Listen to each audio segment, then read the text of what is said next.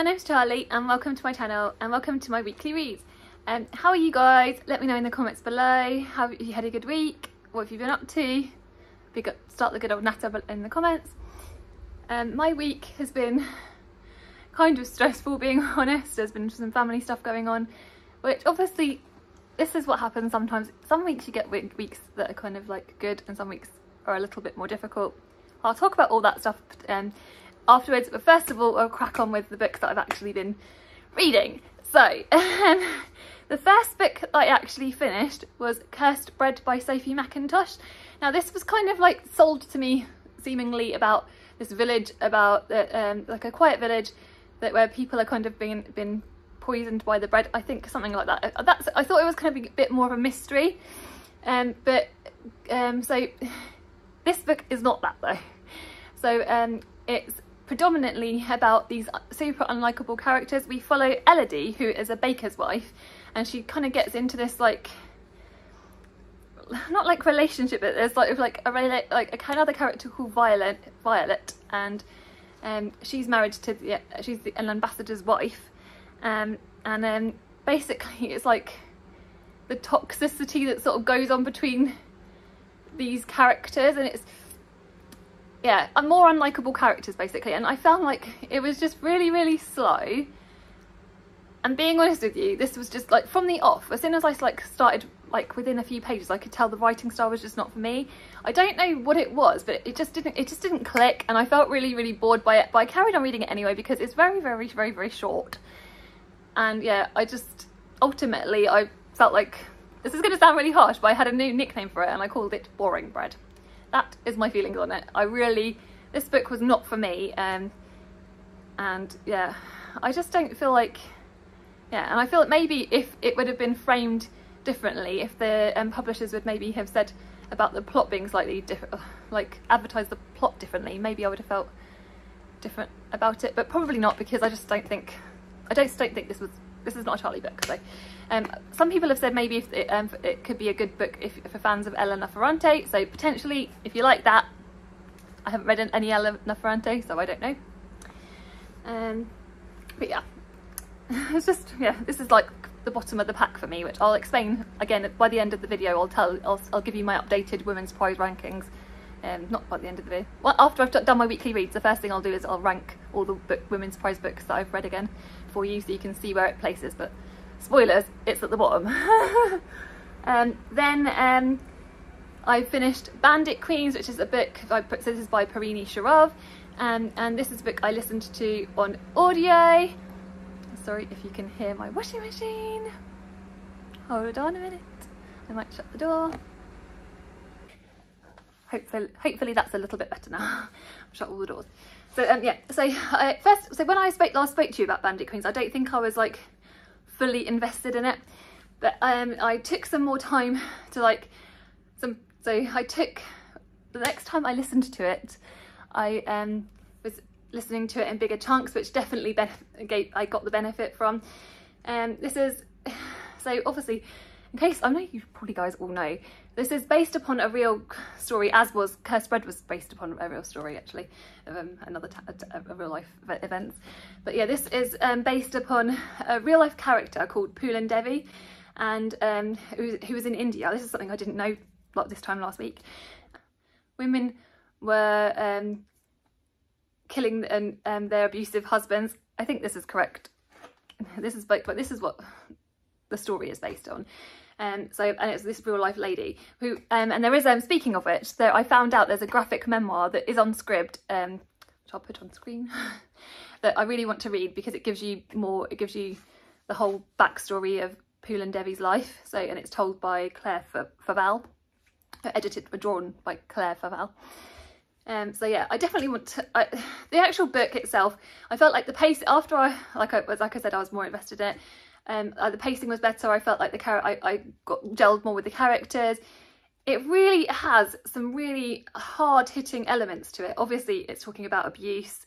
It's also talking about female friendship. There's also a very cute dog in it called Bandit, who at the beginning I was really concerned for, but there is no like need to worry about that. Like, Bandit was okay by the end of the book. yeah, I just loved this book. It was really good. It's still not going to be, I don't feel like it's like an all-time favourite, maybe because of the fact that I took a little while to get into it. But yeah, it is one I would reread, and it is a book that I would check out more work by the author. So yeah, not completely perfect, because I do feel like maybe the pacing, there was a little bit of pacing issues possibly for me personally. But yeah, worthwhile, and it talks about hard-hitting important subjects, obviously. So yeah, one I would recommend. So right then, so next I'll get on to what I'm currently reading. Now, what I'm currently reading shows you where my headspace has been, because I'm currently in the middle of, or not necessarily the middle, but I'm currently reading 6 books, which I'm not the kind of person that does this. I normally read 1 audiobook and 1 physical book, and possibly like a non-fiction, possibly, even though I'm not actually reading any non-fiction currently. But yeah, so it kind of shows you where my head has been at, like, obviously.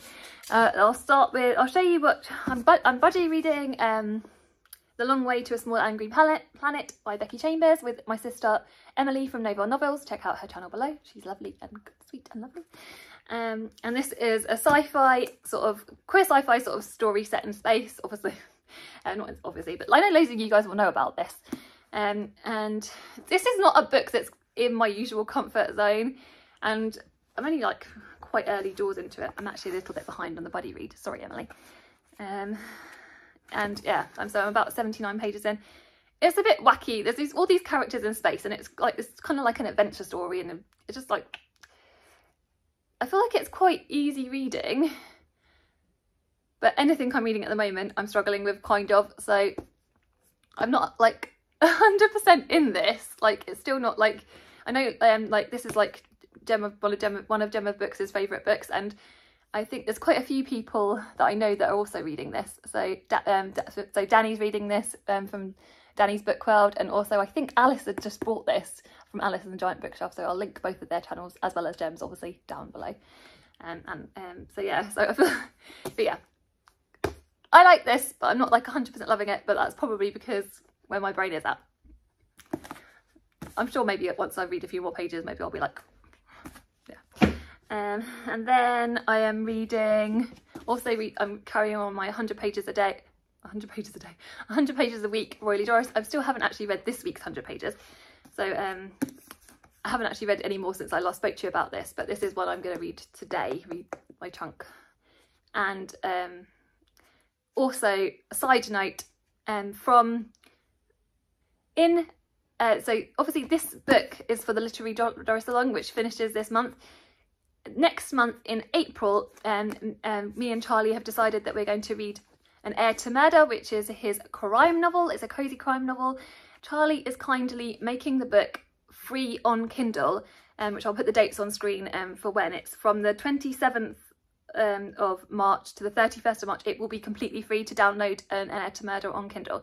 So if you're interested in reading An Heir to Murder with us in April, and then discussing it obviously in May, feel free. And it's a really wonderful, like, crazy crime. We follow Alice Valentine and Marmaduke Featherstone. So it's going to be, I haven't actually read this one, I haven't actually read An Heir to Murder yet, so it'll be my first time reading it, so I'm very excited by it. So yeah, so I hope you guys join us for that as well. Links in the description for where to buy all of Charlie's books, obviously, as always. So that's that. Then I'm also currently reading, I kind of read, like, how much have I read of it? I read like the 30 pages, like a couple of chapters. I just, oh my days. Like I said, the first time I think I spoke to you about this, the first time I tried to read this, I listened to it on audio and I wasn't in the right brain space. This is really the perfect book for now if I actually push aside some of my other books, and focus on if I was to try and focus on one book, I feel like this would be the one I would want to read, because I read the first chapter of this, and there's characters at the very beginning. There's a section in this that's entitled 25 Years Earlier, and it's basically these characters, a group of young, I think they're girls, but there's a group of young characters, and they are discussing Boyzone, and they're like, I think there's like 3 of them, or 3 or 4 of them, and they're basically arguing over which Boyzone character to marry. They all want to marry Stephen Gately, and I'll put the quote on screen because it just makes me chuckle. I think let's see if I can find it. So anyway, it just made me chuckle because it just reminded me of conversations I've had with my own like friends when we were little. There's a group of girls that I'm still friends with today who are like just the loveliest girls, and we used to always argue over which Boyzone character we were going to marry. And I think I used to love, it was between Keith and Shane. I did always love Ronan as well. But yeah, if you ever loved Boyzone, did you like Boyzone when you were younger? If so, tell me who was your favourite, and did you and your friends ever argue over who you wanted to marry the most? Because that just made me giggle. And yeah, it just makes me more excited to like get into the plot of this and kind of really sink my teeth into this book, because I do love Juno Dawson's writing, so, and I know so many people love and adore this book, so yeah. Right, so that's that. I'm also 3 more other books that I'm listening to. I think these are all, oh no, I've got 1 book on my script, which is Kindred by Octavia Butler. This is on my books of one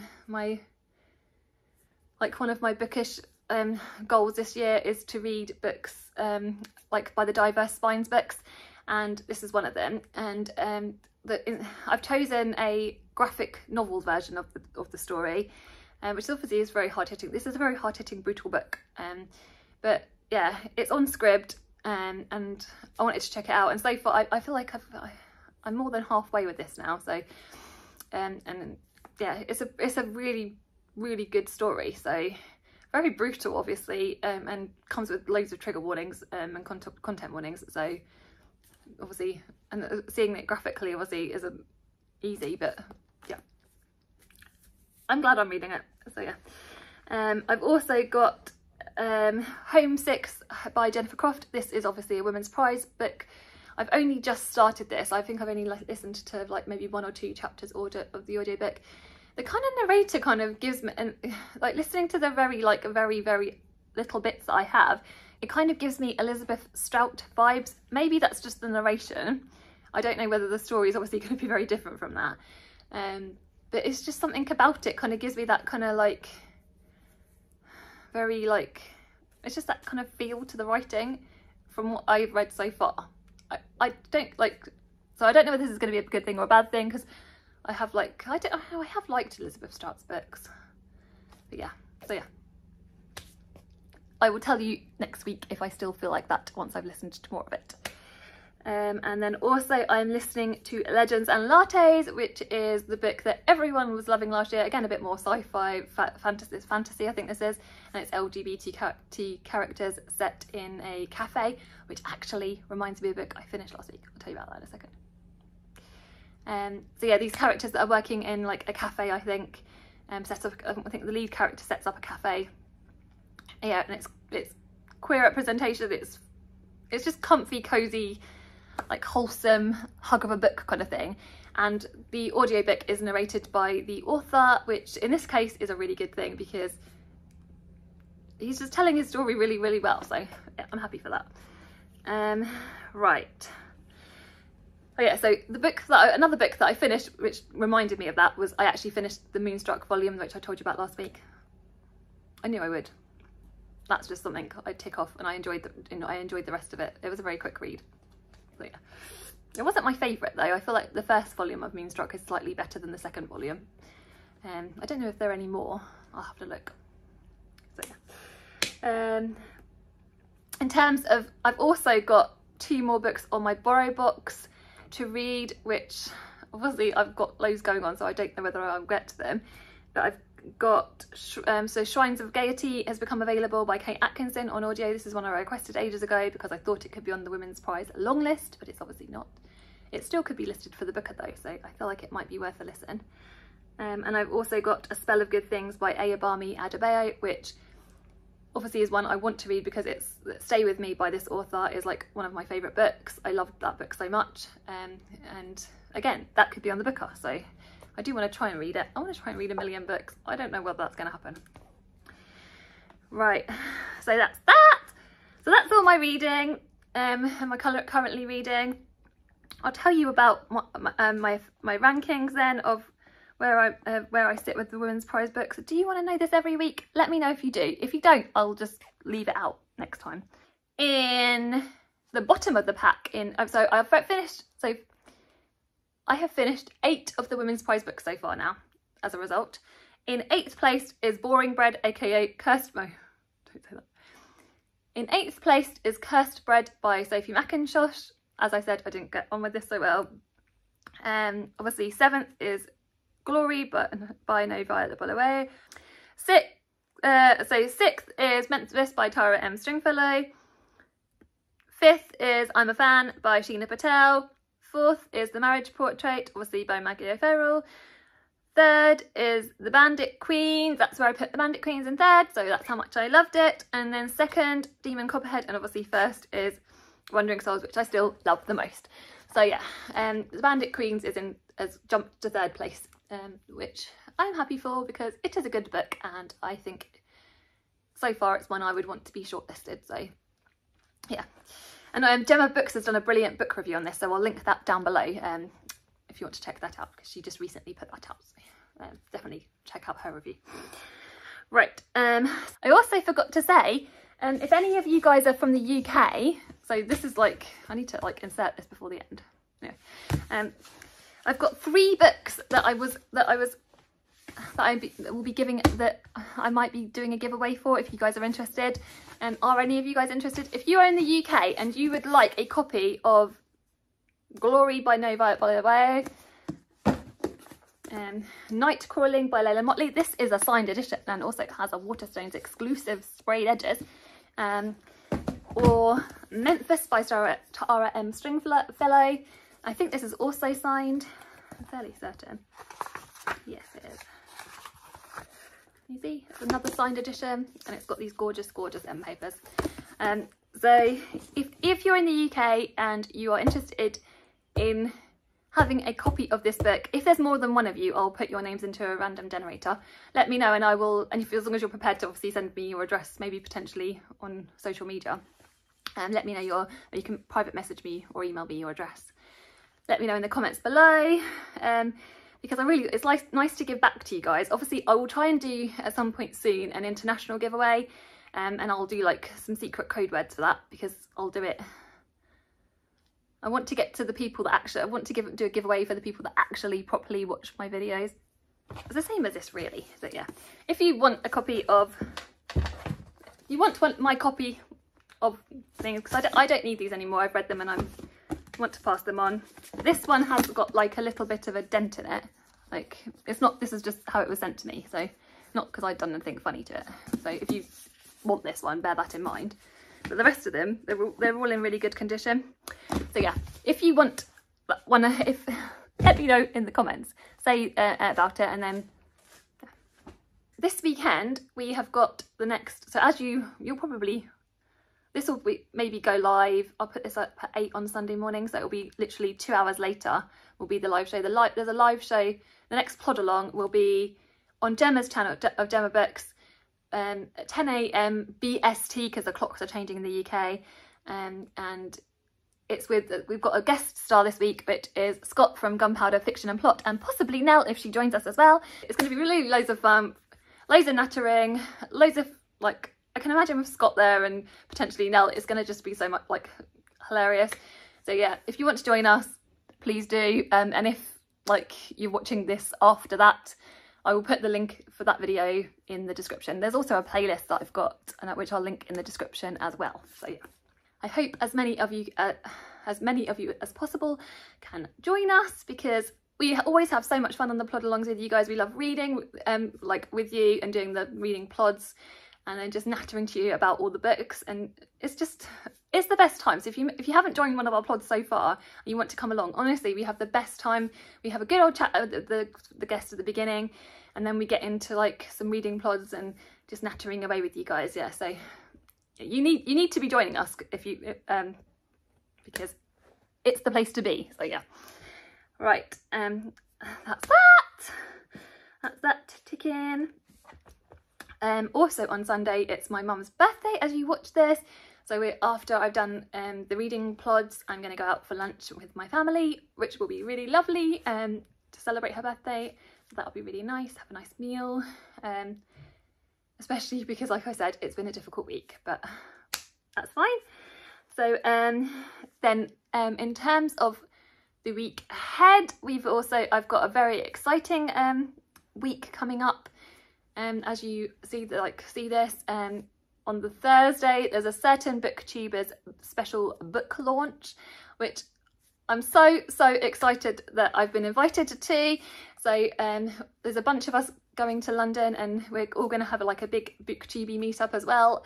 And so I'll probably be spending loads of money on a lot of books, and then also obviously celebrating with the lovely author. So which I'm sure loads of you will guess who that is, because there's a one certain booktuber whose book is coming out on Thursday, and you know who that is.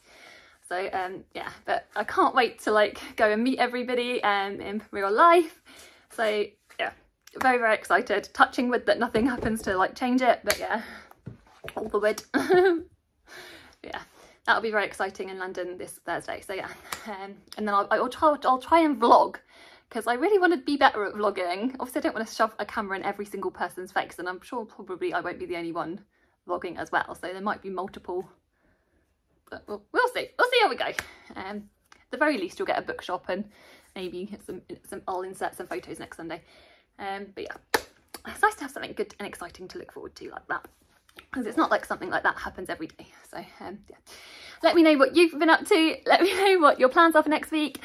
Don't forget to join us on the plod along to as just after you watch this, if you already joined us, let me know. Take care, and sending you guys lots of love. Goodbye.